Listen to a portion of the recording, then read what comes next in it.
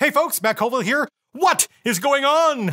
It has been many moons since last we spoke and much has changed. Big things, little things. The dice are still the same, but what they do has changed quite dramatically. That's a real word. It means drastically and dramatically. Dramatically. Don't bother looking that up. Just trust me.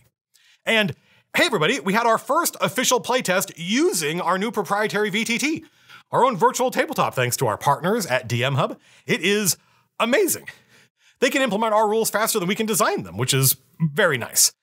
I just thought y'all would like to know the VTT is real. It is happening. You can already make a character. Well, you can't. We can make characters, pick an ancestry, kit, class, initiative works, and just everything. It is amazing. I can't wait for y'all to get your hands on it. In the meantime, yes, we have monkeyed with the dice and how they work. Some of you will really like it. Some of you will hate it. And some of you will be like, we'll see.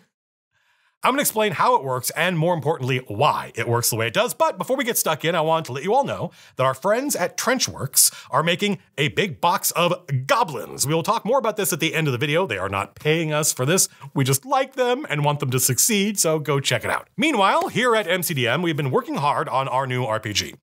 If it seems like progress has slowed, that's fair. But one of the things we intended to do if we funded was staff up, hire new people. Not a lot of new people, like 3 new people. Actually, us hiring 3 people is a lot. That is a lot of people for us. And I made the decision that we should prioritize hiring, because the sooner we figure out who these people are and get them on board, the sooner they can help us get this game done. And we are doing that. That is working. This is not a call for applications. Our contact list is plenty long on its own. I just thought you should know we haven't been idle. Far from it. But hiring is a process, and one you need to take seriously, and we do take it seriously, and we've made really good progress. But we didn't stop working on the game, by no means. A lot of stuff has changed since last we spoke. It is basically impossible to catalog every little twist and turn we've gone through in these videos. But that's what the Patreon is for. The patrons get to follow all this stuff, so they already know all this. In fact, the patrons have already played the game. That's right, we sent out the first Patreon packet back in December. Holy shit, it's been 3 months? Yeah, just about, yeah. We gave the patrons about a month to play the game and fill out the survey. Now, a month isn't really that long. As you probably know, it takes time to organize everybody's schedules, but in spite of this, we got tons of great feedback. People really played the game. We're not going to go into all the sordid details about what we learned. We did a whole Patreon post about that. Spoilers, it was a lot. But in general, people were very happy with the game they played. Now, we know people get excited for all sorts of reasons, and you can't really tell if a game is good just from one test like this. One session or even one adventure isn't enough. You can tell if it's bad, absolutely, but people will give a game a good grade just because it's new and not obviously broken. People will give a game a good review just because they're excited to be part of the playtest. So one of the things we do is we sort of read between the lines, and we look for feedback where we can tell, yes, that is a problem. No one else is complaining about this, but that one person is making a really good point about what this will feel like after weeks or months. Remember, we use feedback to inform development. The feedback is not in charge, for a lot of reasons, including people do not all agree about which parts of the game are good or fun or even comprehensible. I've written a lot of rulebooks. I've read a lot of rulebooks, and I think it is basically impossible to write a rulebook that literally everyone understands perfectly the first time they read it. Sometimes you need to play the game a few times before a rule finally makes sense. It's weird, but that's the way it is. Basically, the rulebook is the map, and as we have discussed, the map is not the territory. Anyway, the feedback was wide-ranging, but for this video, we're just talking about the core 2d6 plus X, usually plus 2, die roll. Lots of people, including us, challenged the idea of everyone always adding the same plus X to the roll. We talked about that a lot. Why not just cut that plus X? Well, this isn't a video about that, but the shorthand answers are player psychology and math. Rolling a 2 on 2d6 feels worse than rolling a 2 when you know you get to add plus 2 or whatever. Also, that plus X gives us a little cushion that makes the math work better for rolls with a penalty. So, what did folks like about the old die roll? Well, they liked rolling 2d6. Feels good. Sure, folks would like lots of different die rolls, but most people reported that they liked knowing everything they did was just roll 2d6. This may surprise you, but a lot of folks don't enjoy fishing for a specific polyhedral in their ginormous dice bag. They like knowing it's my turn, grab my attack dice, which are always the same. So yeah, we could go with 2d8 or 3d6, and folks would probably like that. But the point I'm making is that 2d6 just felt good to folks, and we pay attention to that stuff. No one was really complaining about 2d6. Folks liked the crit. That is pretty much a universal positive. Getting an extra action, as opposed to just bonus damage, gives the players way more opportunities to do cool stuff, including strategize about what they should do, and that furthers the sense of teamwork. No one misses the attack roll. Huge surprise. This is one of those things I think we already knew just from our own internal testing, but it's nice knowing that everyone else feels the same way. Folks really, really did not like everybody basically doing the same damage. Now that automatically is a problem. They like rolling 2d6 for various reasons. They don't like that everyone is doing the same damage. Even a little kobold? 2d6? It's a problem d20 doesn't have because d20 splits the difference. The attack die, always the same. That's nice. People like knowing what is expected of them on their turn. Oh, it's my turn. I don't even know what I'm going to do yet, but I know I need my d20. It's part of the ritual, right? It's my turn, grab the d20. I'm going to say this again because it is important. People like knowing what is expected of them. Now, we cut the d20 attack roll for a lot of reasons, and instead we have 2d6. But that 2d6 is a damage roll. So this is the tension. This is the problem we spent weeks trying to solve. People like knowing what's expected of them, and we like that. So on your turn, you should know which dice to grab. And we like 2d6 because it gives us a nice spread. Your mom gives us, shut up.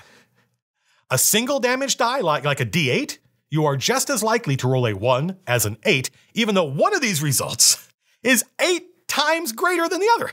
Surely that means it should at least be a little less likely to come up. And from this, we get the swinginess that I believe contributes to slog. And that's why we went with at least 2 dice. 1 die, the best result is just as likely as the worst. 2 or more dice, well, now the extreme results have the most unlikely outcomes. And this is good, we think. So remember when I said everybody liked the 2d6 and you thought, well, they would like 3d6 or 2d10. Yes, we know. But it doesn't matter which dice everyone's rolling, even if it was 3d6 or 2d12. It doesn't matter what the damage roll is. If everyone's rolling those dice, even Tiny Kobold, well, that is stupid. It's just as stupid as the linear results of a single die. So everyone rolling the same dice, yes, we like that. We like knowing what is expected of us on our turn. No attack die, we like that. We do not like the do I get to take a turn die. Everyone doing the same damage? That's dumb. It feels pretty insolvable. Unsolvable? Inalienable? Unalienable? We knew this could be a problem, but we optimistically thought that kits, which tell you which weapons your character can use, would let us differentiate between heroes. Heavy weapon kit means you're rolling 2d6 plus a lot. A light weapon kit means 2d6 plus a little. But it wasn't enough. We want to support lots of different kinds of heroes, and doing it all just by adding different bonuses to 2d6 wasn't working. We needed bigger and bigger damage bonuses just to differentiate all the different kinds of weapons and heroes, and at that point, it's not that random anymore. 15 damage plus 2d6? The 2d6 just becomes an afterthought. We tried a version of the game where every attack used a different damage die, like a d8 for medium weapons and a d6 for psionic powers, but it made everything worse. For all the reasons I said, rolling a 1 on a 1d8 felt really bad when it was the only thing you did on your turn. Worse than rolling 2 on 2d6, for reasons that are entirely down to player psychology. And we got the crazy swinginess back that we thought we'd resolved. Really, the problem, as I see it, was we threw out the attack roll and went with 2d6. And those two different things became conflated in our, or at least my, mind. We were so excited by how well no attack roll worked that we sort of assumed we could make 2d6 damage work. So it seemed like we had something and could move on. But testing showed the truth. Everyone loved no attack roll. They liked knowing which dice to roll in their turn. They do not love everybody basically does the same damage. They liked the crit on a 12. We thought about tons of other crit options, and we tested several of them. They all had flaws, including just, this feels weird. We talked about throwing out the crit, but people love the crit. James and I met and we talked all this out, and we could not think of a good solution. The real problem, the fundamental problem was, how do we let everybody roll 2d6, keep the crit on a 12, and differentiate damage rolls? Have our cake and eat it too. James got there before me. I wrote a long message in our Discord laying out all of the above, just trying to define the problem and sum over everything we knew and had learned. I woke up the next morning to an equally long message from James in which he proposed the following. Your roll, your 2d6 plus X roll, is the input to a chart, and the chart tells you what happens. Different weapons, different heroes means different charts. Same role, infinite variety of results. You, hearing this, are probably imagining something way more complicated than what James was proposing. I immediately, and with undisguised glee, shouted, "Like Rollmaster?" An RPG I quite liked. But I knew he didn't mean that. He referenced another indie RPG, Apocalypse World, that has a mechanic like this. He wasn't proposing we use that mechanic. He didn't think it would work for our game, but it was an example of an RPG that did something like this, and therefore could serve as proof of concept that the idea is not fundamentally flawed in some way. Might not be right for us, but could work. By the end of his post, you could see him working out as he went, he had refined the idea down to the following. This is a sample heroic ability. You can see the ability has a name, it's got keywords, it tells you it's a psionic power, so you know it's a talent ability, it's got range, what the legal targets are, and then you can see there's the power chart. It's got 3 results, they all have 3 results, and the differences are just how much damage you do. And then regardless of what you get an effect, which is push people back for concussive slam. James was proposing every combat ability your character has, so not general abilities like a talent's telepathy, would include a chart like this. We would all be rolling the same 2d6, but we could all have very different characters with very different weapons and therefore different and appropriately different damage results. Under this model, your choice of kit would modify your damage on this chart. This solved all our problems. Now, you might not recognize this, James didn't, but I did. This is the same idea from one of my favorite beer and pretzel games, Epic Spell Battles, aka Epic Spell Wars of the Battle Wizards Duel at Skullfire Mountain. It's a card game where you build spells out of up to 3 cards from your hand. Each spell has a subject, a quality, and a destination. You can use these in any combination to create unique, I mean, not literally unique, but you get the idea, spells.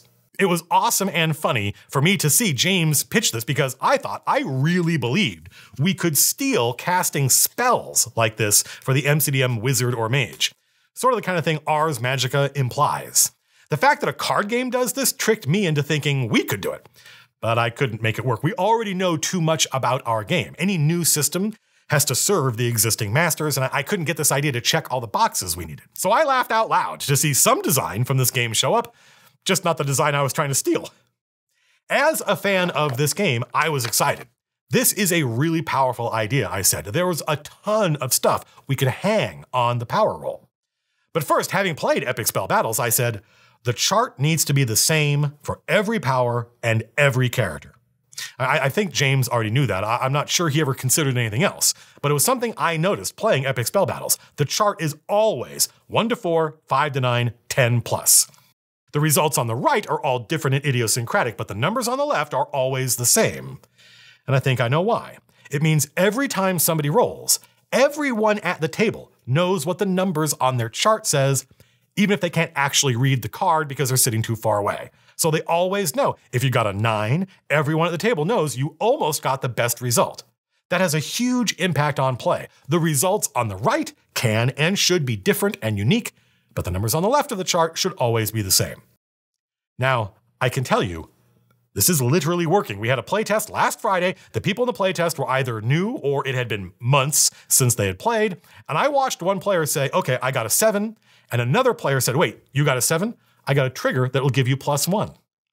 They knew for a fact that +1 would boost their teammates' result into the next tier, because even though they had no idea what this other player was trying to do, they knew 7 was just 1 away from the tier 2 result. That is really powerful, knowing for a fact that if I give you +1 to this right now, it will make a difference. And the reverse is also true. Oh, you got a 5 or a 6? Well, I'll save my trigger.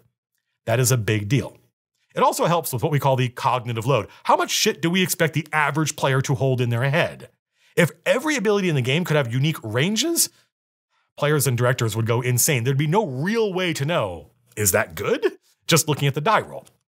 Now, obviously the cognitive load is even lower when it's just 2d6 and that's the damage you did.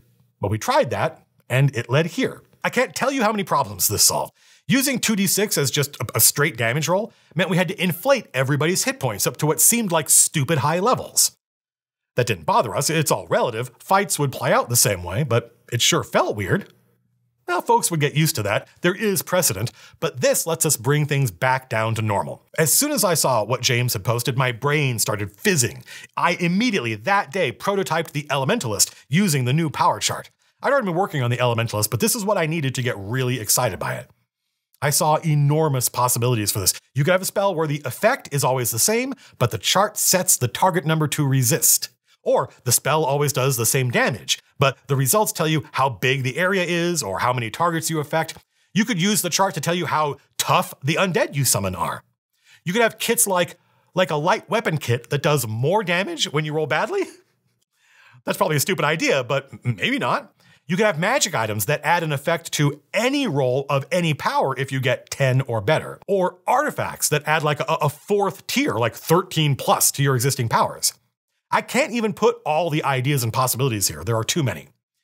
After testing this a few times with a few different people, we felt like it was working, but we knew there were challenges with this solution. It was powerful and exciting, and we thought fun, but it wasn't perfect. You, hearing this, have already thought of everything I'm about to say. A lot of people, when they hear this, they imagine looking it up is a lot more complicated than it really is. There's just 3 results. The numbers are always the same. You very quickly learn what the rolls mean. You know when you get a 7, you just missed tier 2. After a couple of rolls, you're not actually looking up the result. You know the ranges. You're looking up the effect. And folks imagined the effects as being a lot weirder than they are. The different results are always variations on a theme. Like for the Fire Mage, all of these things do fire, just some fire, better than nothing, a goodly amount of fire, woohoo, and a lot of fire, and something cool happens. I think the biggest problem, the one that might actually turn some people off, is the level of abstraction. When your die roll is the damage roll, it feels visceral. I rolled an 8, I do 8 damage. The die becomes a metaphor for your weapon, a very powerful metaphor. Having to translate the result means the 2d6 becomes a metaphor for your power or your skill, how well you did on the attack, and that is one level of abstraction above a straight damage die.